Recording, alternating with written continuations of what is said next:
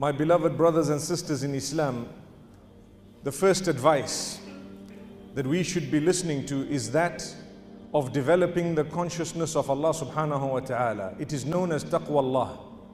This is why every time we listen to a talk that is connected to religion, we will hear the speaker say, ittaqullah, fear Allah, be conscious of Allah. Remember Allah subhanahu wa ta'ala at all times. My brothers and sisters, it is important also for us to know that Allah subhanahu wa ta'ala has given us a beautiful religion. This religion is not only a set of rules and regulations governing what we believe, but over and above that, it is governing the entire life that we lead. So yes, the primary objective is to develop and to purify what we believe. And thereafter it extends to every little aspect of our lives. And today I have chosen to speak on a topic that affects every one of us. Every one of us has bad habits. Whether you like it or you don't like it, you have to admit that you and I have habits that we need to deal with, we need to eradicate, we need to admit that we have. Human nature makes us look at other people and think to ourselves that these people have a bad habit. You see someone smoking, for example, and you thank Allah saying, Alhamdulillah, I am not a smoker. But that man has a bad habit. Not realizing that yes, he does have a bad habit, it is a very bad habit, it needs to be cured, but at the same time, I need to look within myself regarding the bad habits that I have as well. Don't let it make you sit comfortably the fact that you are looking at others who might have habits that you consider taboo, yet you might be a person who lies a lot. You have a habit of lying. Sometimes people don't realize that they lie because they've become so used to the habit. Good people also, sometimes a lie that does not really have so much of damage that is caused. So they think that if it is a lie that is just that which does not cause much damage, it's okay, it's fine. That's a bad habit. That is something that needs to be dealt with. It is something that you need to admit. And in order to admit a bad habit, you are going to have to search. The month of Ramadan is around the corner, as we know. My brothers and sisters, many of us in the month of Ramadan, we like to increase our good deeds. So mashallah, you find people reading the Quran, you find people engaging in acts of charity, you find people reading more of their salah, for example, even that which is not farad, that which is not compulsory, you find them engaging in it. All this is beautiful. But what about eradicating the bad habits you have? That is also a part of your obligation unto Allah. What is the point of a person who's fulfilling so much salah, they are giving so much of zakah in charity, and they are doing so much, but they don't ever look at their bad habits? Sometimes, my brothers and sisters, let's admit, our weakness or our bad habit is that we disrespect other people. The way we speak to them is very low. It is not the quality of a Muslim to speak to another human being in a derogatory way. The Prophet, peace be upon him, according to the narration, sallallahu alayhi wasallam, he was not vulgar, he was not abusive, he was not one who cursed others, he was never using derogatory terms to refer to others. So much so that one day, a person happened to greet the Prophet, peace be upon him, with a wrong greeting. In fact, he was a hypocrite who greeted saying, Assalamu alaikum, which means, may death be upon you. So, Aisha radiallahu anha heard this statement and she was absolutely upset, because obviously it requires a good ear to pick up what exactly was said. So when she heard it, she responded in a very hard way, which was equal. She says, وَعَلَيْكَ السَّامُ وَاللَّعْنَةِ, and upon you is not only death, but even the curse of Allah. So the Prophet ﷺ immediately cured her, immediately guided her by saying, Mahlan ya Aisha, take it easy, O Aisha, relax. Why? What is the difference? We are believers. If these people are hypocrites, you don't need to drop yourself down to their level in order to prove a point to them. No, take it easy. If they say, Assalamu alaikum, all you have to say is wa alaikum. You know, if they have said death upon you, you just say, and you too. That's it. So what happened is, in a respectful way, you gave it back. This was something unique because it was not a bad habit of Aisha radiallahu anha. No way. She was going out to defend the Messenger sallallahu alaihi wasallam, which is our duty.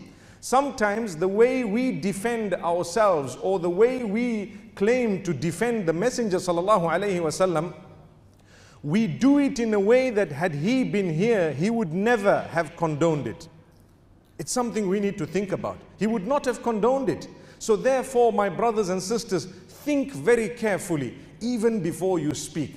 I want to spend a moment speaking about smoking. You and I know that the whole world is going on an anti-smoking drive. We're talking here of the non-Muslims to begin with, and then the Muslims. Why the non-Muslims to begin with? They own the industry, the tobacco industry and whatever else you have. They will confirm that you are not allowed to sell a pack of cigarettes without writing on it that smoking kills or how harmful it is to the health. And you and I know that as Muslimin, this body you have is an amana. Amana means it's a trust entrusted to you by Allah. He's going to take it away. He has taken it away from millions and billions before us. This body, you look at your fingers, these fingers are going to be taken away from you. They belong to Allah. Allah has given them to you as a trust for a short period of time. Wallahi, it is your duty, my brothers and sisters, to make sure that you provide the best for this body that belongs to Allah.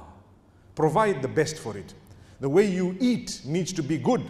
Don't have bad habits when it comes to food. Some people, they eat food that is so harmful to them in a quantity that is harmful at a time that is harmful. So what that means is, learn to eat food that is beneficial, not necessarily tasty. I was once speaking to one of the young boys who was busy eating chocolates, one after the other, and I told him, you know, this is bad for the health. He says, Uncle, you, every time I'm eating something sweet and tasty, you tell me it's bad for the health. And then I thought about it, and I said, look at the power of Allah. Things that are sweet and tasty are not necessarily beneficial. Amazing. It's Allah testing you to say, do you know what? There will come a day when we might force you to stop having these chocolates. There will come a day when we might force you to stop having red meat, for example. You and I know that at a certain point, the doctor will tell you, hey, for you, no more sugar. May Allah forgive us. May Allah strengthen us. But we used to enjoy it. So if you relaxed and you had a good habit from the beginning, inshallah, in a lot of cases, you'll be able to space it out, right? You might be able to have it right up to the end, but in due proportion.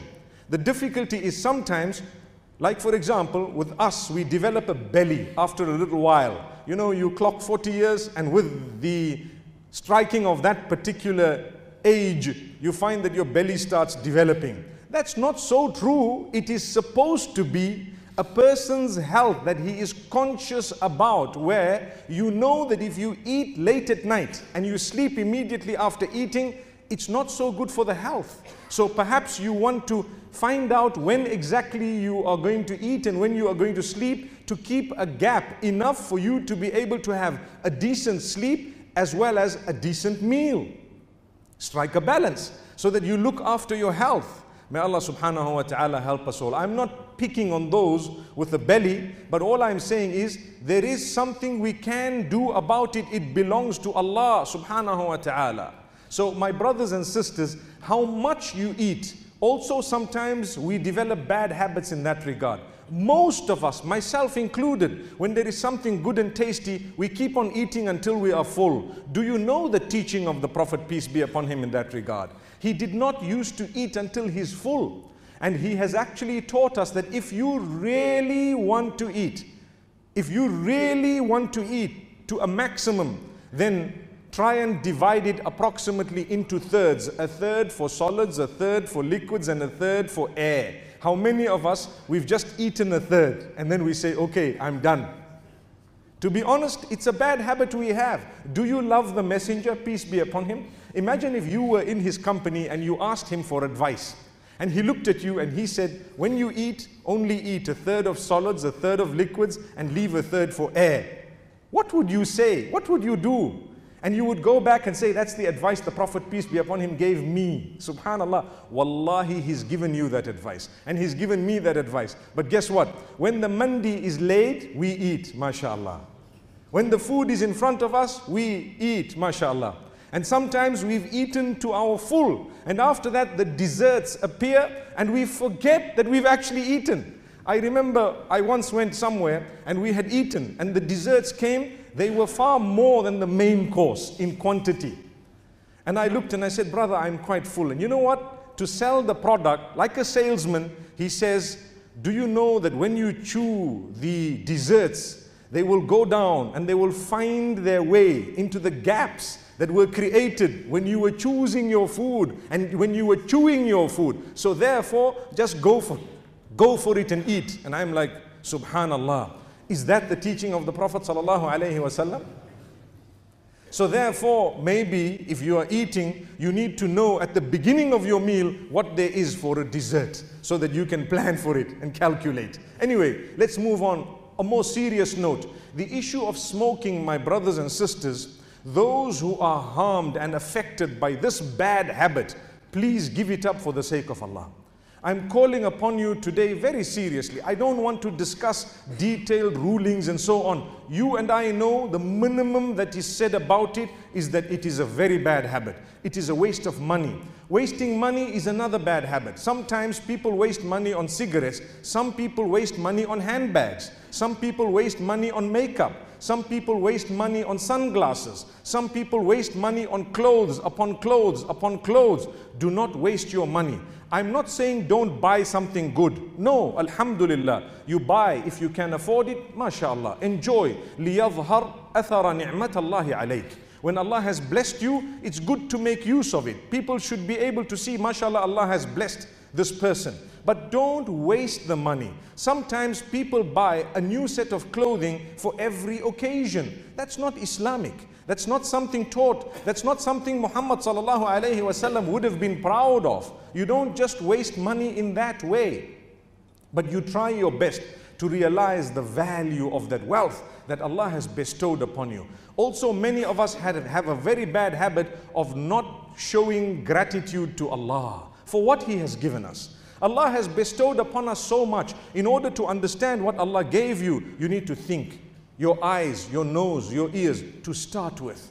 To start with. And thereafter, we are seated here, we have goodness, we have peace, we have iman. How many of us have thanked Allah? Not just by lips to say Alhamdulillah, Alhamdulillah. Many of us, when we say Alhamdulillah, because our languages are languages besides the Arabic language, we don't even know what we've said. We say it ceremonially. That means it's just a ceremony, Alhamdulillah. Someone says something, you said Alhamdulillah, but you don't know really what exactly you said. It didn't strike you. So you say all praise is due to Allah, all thanks is due to Allah. I thank Allah in every way. I praise Allah, Alhamdulillah. So think for a moment what Allah has given you. Thank Him by tongue. Thereafter you thank Him through your deeds. What are the deeds? The greatest ingratitude, my brothers and sisters, is when you worship someone besides Allah, when you associate partners with Allah, when you transgress against the commands of Allah. I say Alhamdulillah, Ashukru Lillah 1,000 times a day, but I missed Salatul Fajr. Was that really shukr? Was that really gratitude to Allah? I said Alhamdulillah, Tabarakallah 1,000 times a day, but I lie, I cheat, I harm other people. That is not gratitude. So my brothers and sisters, to show gratitude to Allah, develop your qualities, develop your character, develop your closeness, fulfill your duties unto Allah subhanahu wa ta'ala. Many of us don't really thank Allah. Similarly, when we have food that is remaining on the plate or in the pot after we have eaten a meal, my brothers and sisters, a plea to every one of you, don't throw it away. Don't throw it away. Try and do something with it. Firstly, when we take food, let's not take so much that we won't be able to eat. Sometimes when you are hungry and you walk into a restaurant and you'd like to order food, you order as though 20 people are going to eat, but you are one man. Even the waiter keeps looking at you and smiling, thinking, this little man is going to eat so much. The thing is, you were hungry when you ordered. This is why when you go shopping and when you go to a restaurant, try and have something before you go, so that you know, or get someone else to order for you, or become into the habit of ordering a little bit. If you really want, order a little bit more. I challenge you once again, my brothers and sisters, living in this beautiful country of Qatar, mashallah. I'm sure a lot of you are used to restaurants and going out to eat. Please don't over order. Order less.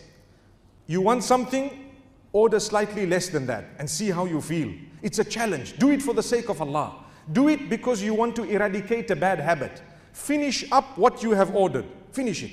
And I promise you, you will have a lot of barakah. You will have a lot of blessings. Allah will bless you in every other aspect of your life. Please, my brothers and sisters, I am literally begging you. The reason is we don't realize that Allah can take that away from us at any time. We don't want that to happen. But when you appreciate the gifts of Allah subhanahu wa ta'ala, He will grant you in abundance. You and I know that He says, لَإِن شَكَرْتُمْ لَأَزِيدَنَّكُمْ. If you are going to be grateful, I will grant you increase. One of the signs of gratitude is not to waste. So don't waste, my brothers and sisters. These are bad habits. My brothers and sisters, the way we dress sometimes is unacceptable. Some of the sisters and even some of the brothers, the dress is a bad habit of theirs. They want to show people. They want to keep up with the latest in terms of the trends, even if those trends happen to displease Allah subhanahu wa ta'ala. Why should we do that? My brothers and sisters, we can change that. We are for Allah. We belong to Allah. We came from Allah. Let's do something about that.